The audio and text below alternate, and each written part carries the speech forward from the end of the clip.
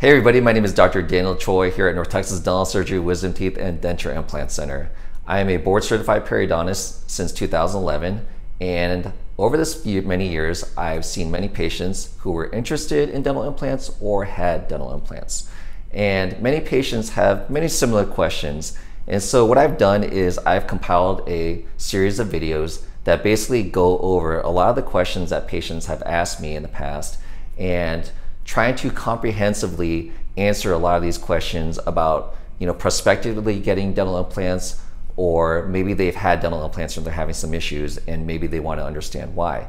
So again, over the last few months, I've been compiling this series of videos that I've been, really wanting to get out to the public so patients can really understand anything and everything about dental implants. I'm super excited about this. I really believe that patients, if they truly understand the concepts in the video, that they will be able to be their own best advocate in the sense of knowing the best solutions for their mouth and also being able to save yourself some money. So that was the whole objective of these videos. So I really hope that you guys really can watch these videos and really educate yourselves and be able to get those beautiful results that you've always wanted, whether it's that that confidence, that beautiful smile that you've always wanted, or to just be able to chew again, or to just stop wasting money with previous dentistry that they've had and avoiding all that frustration. So please, again, feel free to watch these videos, and if you like them, please give me a thumbs up. Please follow us on Instagram and Facebook at North Texas Dental Surgery. We are more than happy to see you guys also as patients if you feel that you want to come in and ask us any questions. All right, thanks, and good luck to you in the future. All right, so let's get started here. All right, so the big question is, how do you save money and avoid having a result like this? Okay, so why watch this video? So I'm not trying to create clickbait to get people to watch this video. If you are informed, you will be able to ask the right questions to make sure you get the right treatment and also possibly save money. I've seen many common themes in the past. Anybody would obviously try to save money, but I've seen some patients go the cheap route and get botched. Had a patient that had a few implants done with me a few years ago, recently tried to save some money, needed some more implants, and she went to Mexico. And actually two of her implants failed immediately. So this literally happened last week.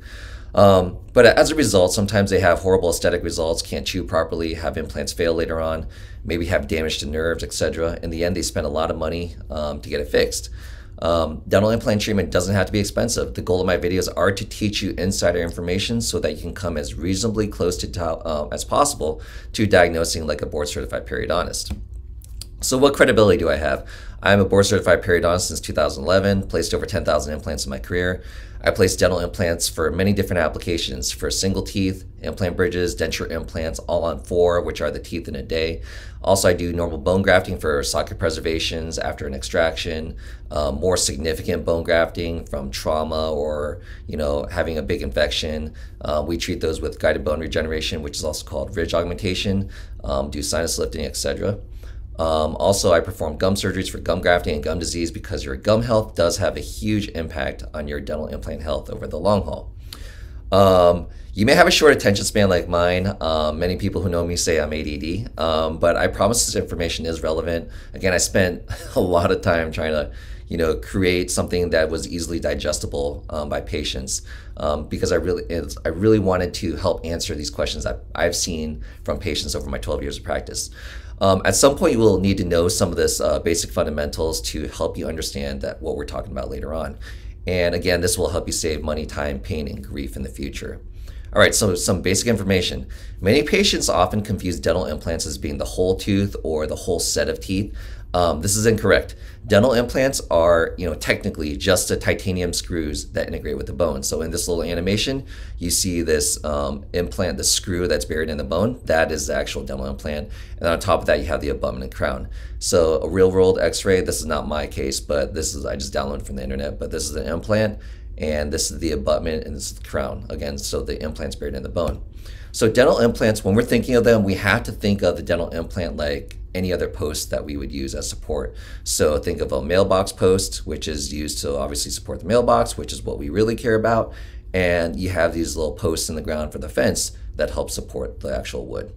So You cannot see the dental implant because it is embedded in the bone. So again, in this animation, it's embedded in the bone. So the implant's role is to integrate with the bone, and it forms a rigid bond with the bone, as if it's like a steel post that's embedded in concrete. The crown is the actual portion that looks like the tooth, so that's the crown right here, and that's all you should see.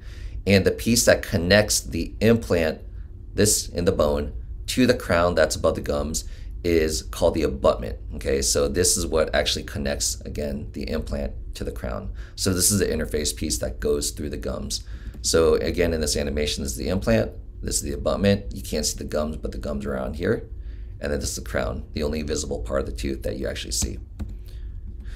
So your bone volume and bone quality are two very important concepts when talking about dental implants, because your bone is what supports the actual dental implant. That's what the bone is what the implant is actually embedded in. So two main concepts: bone volume, bone quality. Your bone volume, how long and how wide your bone is, and the bone quality, how hard or how soft your bone is, are the two most important factors when considering dental implants. So just think of drilling a screw into a wall to support a heavy painting or a TV. We want to drill into the stud and not the drywall because it's harder, right? So that's because we're concerned about the quality, how hard it is. We also want to drill into the stud with as long and wide of a screw as possible, right? So again, going to our normal applications, I even have a whiteboard right here, right?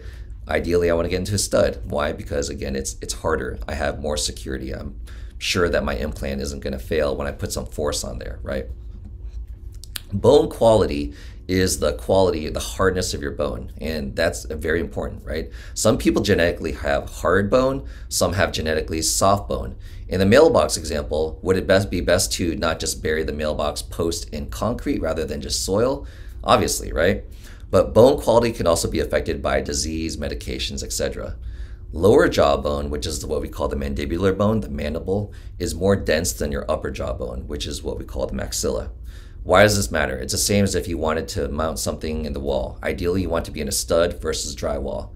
Because your upper jawbone is softer, you typically want to place a larger, which means like a long and wide implant as possible to compensate for the softer bone.